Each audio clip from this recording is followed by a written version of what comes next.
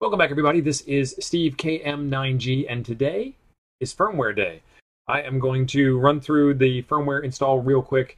How to burn the SD card. The SD card is in my previous video, which I will link up above for your viewing enjoyment. But it's burning an SD card. You guys have seen a million videos on burning an SD card, and if you were paying attention to the channel, you've seen at least 2 that I've done, maybe more. So what you need to do is turn your radio off. So let's turn it off. I'll turn my power supply on just so we have some external power going. I've got it plugged in over here to external power.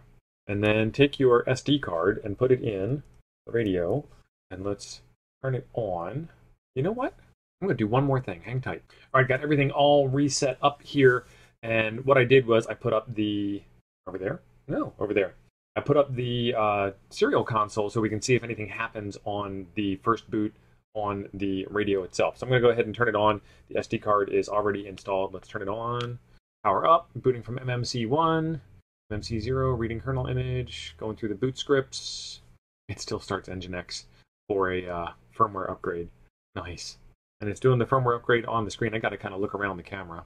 Doing the untar now. All the files zooming on by. And if you do log into the radio, you will see that this is a script that is fired from init tab to go do this upgrade work here. And it looks like there are a couple of partitions created, mounted a file system. This USB B-Bus 1 disabling thing, that happens every time this radio boots up. I still don't know what that is. Just untarring files. Any progress is good progress. All right, power off. 3, 2, 1, 0. And it's powering off. All right, so take the SD card out, because if you leave this in, it's just going to redo the firmware update. At least that's the way it was last time. You know what? Let's check that, because I have all the patience in the world. So I've got my SD card holder for all the different firmwares that I've been playing with on here. Let's get this thing booted up.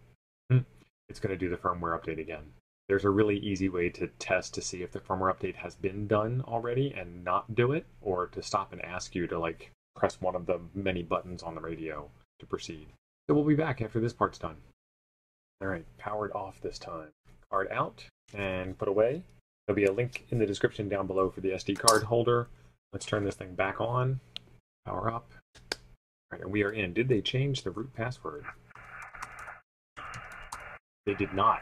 Awesome. All right, so we've got some volume there. Let's turn the volume back down. And let's look at some of the new features that are in the firmware. That's going to be really hard to read.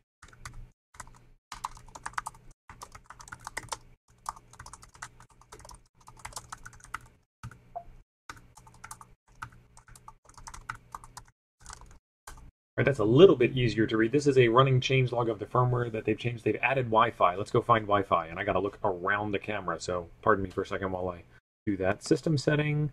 Oh, you know what? Before I do that, I don't even know why this is here already. I haven't done the software upgrade. Let's do the second part of this.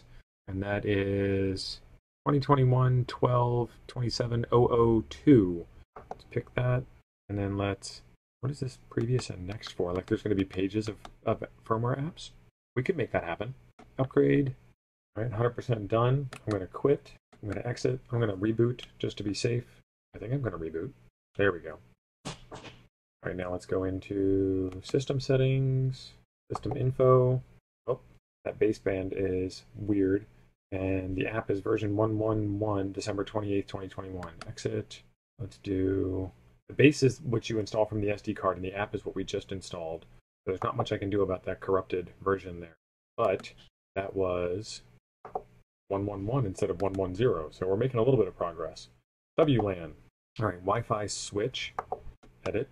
Okay, so now I've turned Wi-Fi on, I think. That would not have been how I would have thought to do that. It has found my hotspot. Trying to connect. Trying to connect. And it's lost my hotspot. Let's scan again.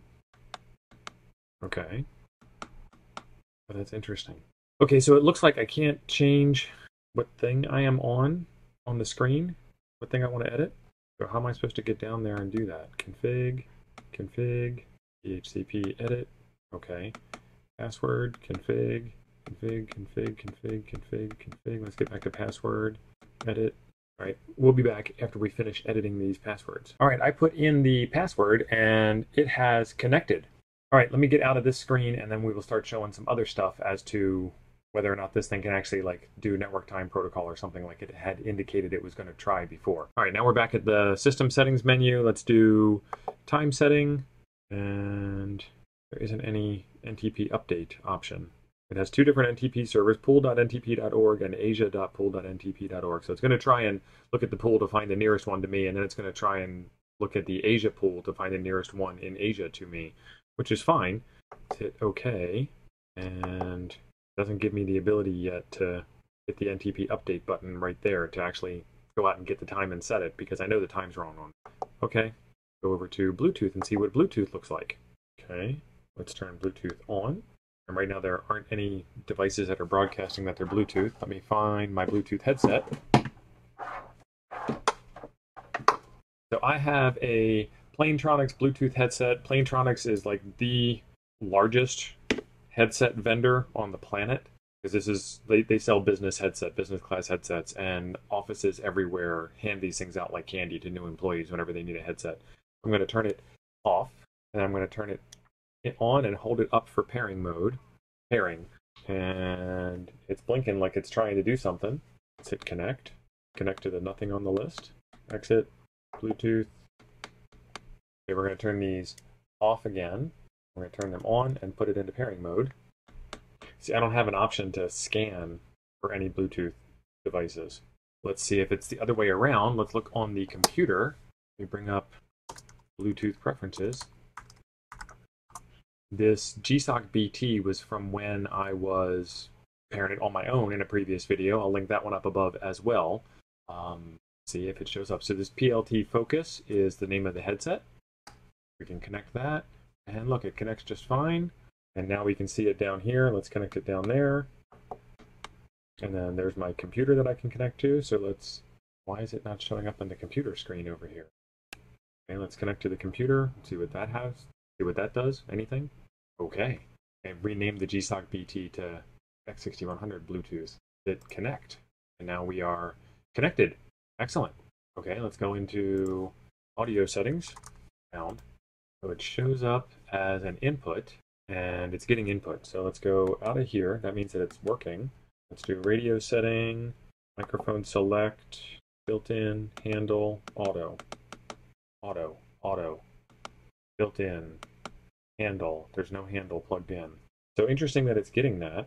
And then let's look at output. I don't see output for the radio, only input. That's strange. So I can receive audio in. I don't know if you see this or not, but we're at 0 volts still, so that bug hasn't been fixed. Okay, let's load up WSJTX and see if it sees a Bluetooth serial port or not. Get rid of that. Bring this over here. Bring this over here. Hit cancel, and it goes away. Cancels the wrong button to hit. It gets me every time. Configurations. Do preferences. Radio. We have Bluetooth incoming port, CU and TTY. Okay. Try CU. Try TTY. Look at audio devices. Not there for input, and it's not there for output. Did we lose connection? We lost connection. Connection failed. Let's go back into Bluetooth. Bluetooth is still on. The radio is only a few inches below the computer that I'm doing all this editing on. All right, let's connect there. Connect, and we're now connected again. Pick anything. Hit built-in microphone for. That's kind of funny. Built-in output. I'm just going to go. You guys are all going to decode FT8 in your heads along with me. All right, let's go back into settings. What I was trying to do was clear away the box to bring up the box so it would re-enumerate the devices. Give it a fighting chance. Hey, it's still not there. And there's an error. Hey, it's still not there. That error is from rig control. See, we get anything over here? And connection issue. Do TTY test. Radio says that we are still connected. Leave that. Nope, that failed. Let's do CU test. We'll let that run for a bit. We have no audio settings here, no audio settings here. But we're kind of stuck on that. Okay, so we have an update to where we can now enter in Bluetooth and Wi-Fi info into the radio, but we still really can't do anything with it. Did the time setting ever come back? Still have no ability to pick a time setting. And my clock is still 0013, which it is not 0013 as of this recording. So Wi-Fi and Bluetooth, they've added it to the user interface, but they have not added it to working on the radio. We kind of already knew from previous videos here that Wi-Fi and Bluetooth weren't working well. I have been able to get them to work. I have seen the audio input and output devices. I have seen the serial control, but haven't had any luck getting them to work. And then, let's see, fixed a bug that cannot save the user-selected filter group. Let's do filter, and I'm going to make my own version of filter 1. I'm going to shrink it down as far as I can. All right, so now we're expecting 0 audio input from the radio. And then let's close, I guess. Let's go back into filters. Filter 1 is saved. Filter 2 is normal. Filter 3 is normal. Filter 1 is saved. Let's reboot the radio. Making noises. Oh, I caught it in the middle of doing something. It was much slower to boot up that time. Maybe it's because Wi-Fi's on it. It's trying to find a IP address. So we're at 0 volts still. Let's see. Going to system setting, time setting, no change there. Go into system info, no change there. Let's go into firmware upgrade, no, WLAN.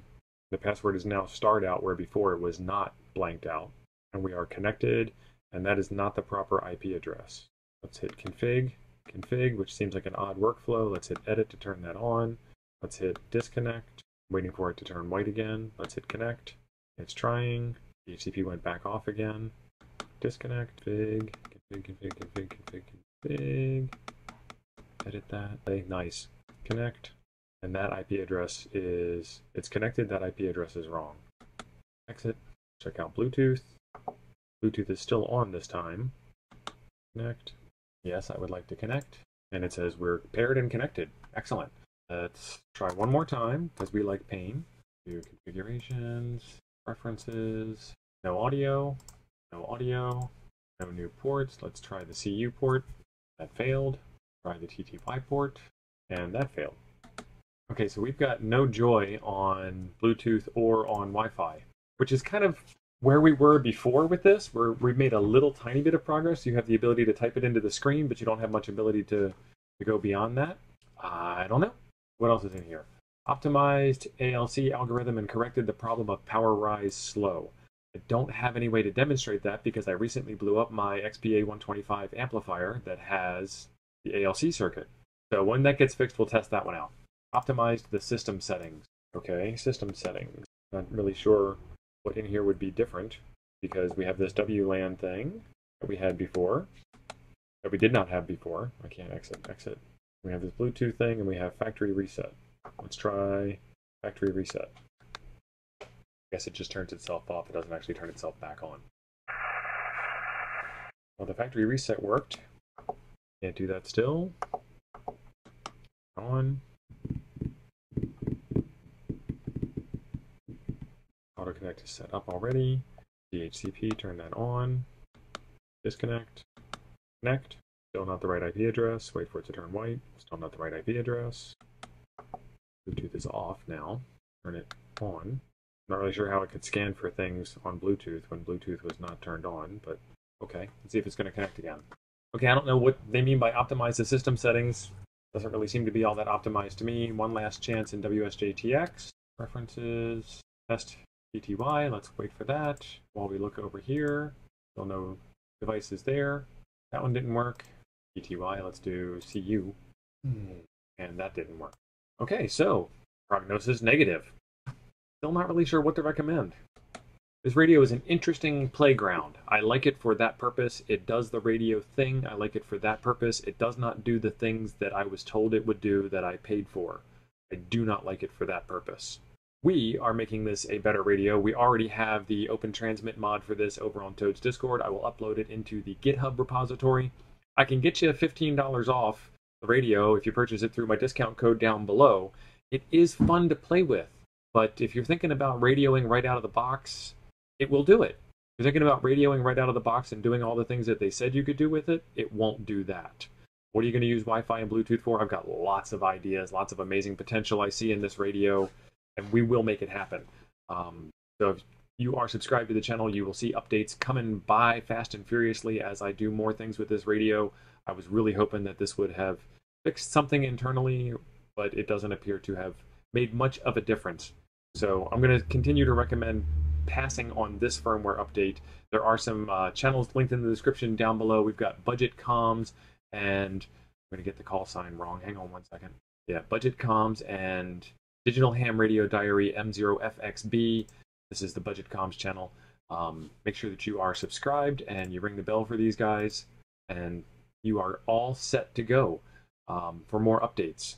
We're going to make this thing awesome. Thank you for all your help. See you in the next one.